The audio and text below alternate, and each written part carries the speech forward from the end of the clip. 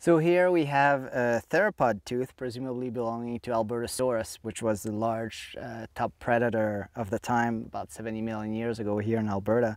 So you can see the tooth with the serrations all along the edge, indicating that we're dealing with a meat eater. So that tooth behaved just like a steak knife slicing through flesh. And we find Albertosaurus teeth in this layer that we call a bone bed. That contains a lot of bones of a horned dinosaur, a ceratopsian called Arrhinoceratops.